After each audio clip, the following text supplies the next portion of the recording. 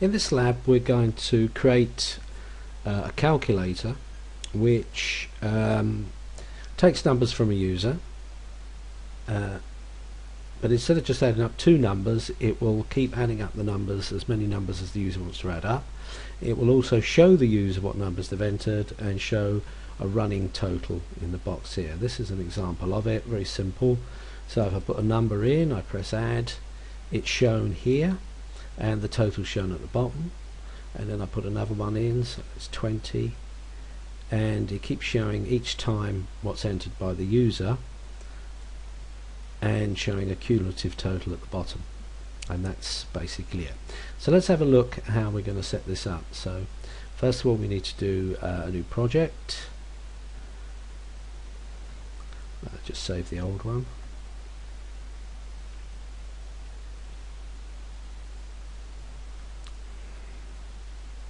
So we've got Windows Form application, this time it's Lab 2C, and I'm going to call it List Calculator.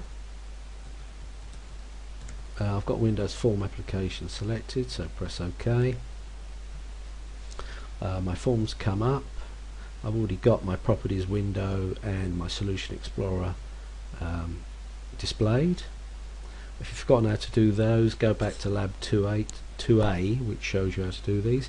First of all, let's change the name of the form. It's called Form 1 on there, so I'm going to call this List Calculator. If I could spell properly, calculator. Never get that one right. Okay, so I've got that. So first of all, whoops, let's go back to my form. Let's put a label up here which tells the user, in fact let's make the form a little larger.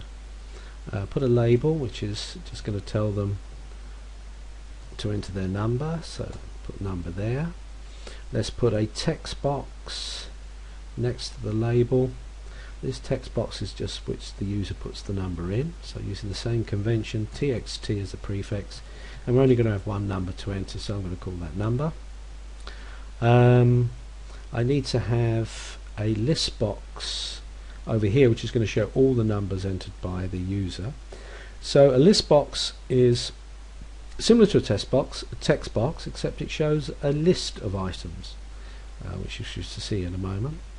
So instead of just showing one particular piece of text, we can have a row of items, a column of items, sorry, lots of rows down here. Default's called list box. Once again, don't like that naming convention, so I'm going to go into the name property. This time I'm going to use the prefix of lst for list, so I know in my programming code I'm referring to a list box, not a text box, and I'm just going to call this list numbers because it's going to have all the numbers in there. What else do we need on there? Well, we need a button, because when they click on the button it's going to add the numbers up.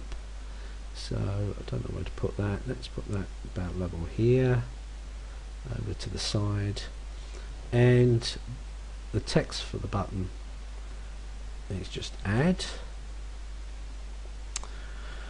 Okay, so I've got the basic layout. Now what I need, the final thing I need, is a text box to show the total.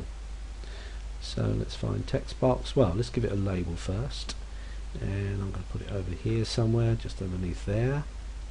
Change the text of the label to total. Okay, and let's put the text box which is going to hold the total value. I'll just make it the same size as the list box. So that's going to have the total of all these numbers which have been entered.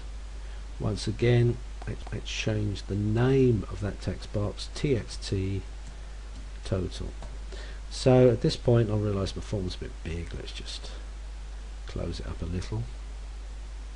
So at this point you've got the basic controls you need for your list calculator, so pause the video at this point, set up the form, and then we'll go and have a look at the code.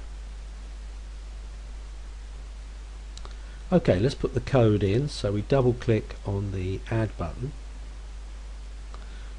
Don't worry about the fact there's already some code at the top, that's because I clicked by mistake on the form. I can actually get rid of that. So this is where I want to put my code. So this is the procedure that runs, the code that runs when my add button is clicked. Now first of all what I want to do is add the values add into my list box any number the user has entered. So I got my list box, so I type in lst and I get my list box called numbers. Now this is slightly different than the text box. List boxes have items, they have lists of items. So I'm going to put a dot and I'm going to look for items and it comes up with it. And what I want to do is add a new item to my list. So the code I've entered is basically saying add an item to my list box called list numbers. Now what I want to do, and I'll put this in brackets, is I've got to tell it what item to add. Well, the item I want to add to my list is the number that the user's keyed in. The number the user's keyed in is held in the text box. So I know it's in txt number, and as before we have to refer to the text. I want the text that's been entered into that text box. And that's it. So that line of code is going to add any number the user's entered, is going to keep adding it to the list, so I've got a record of them. And as before though, what I need to do is add that number entered to the total. So I've got a running total of what they've entered. My total's held in the text box called total, and I'm going to add that to the text. Now because we want a running total, I'm going to put total in again, because what I'm basically saying is whatever's in the total, add the next number that's been added to it. So total is going to equal anything that's already in total plus whatever has been entered by the user in this text box. Now if you looked at if you can remember back to lab 2a, remember we're dealing with numbers here, so we want to make sure that whatever the text is converted to a number, and we use this val function, VAL function, which converts the text to a number, so we know it's going to add up correctly. And that's our final line of code. So what we've got there is we're adding to whatever's in the total already, we're adding the number the user's just keyed in, and we've got a new total as a result.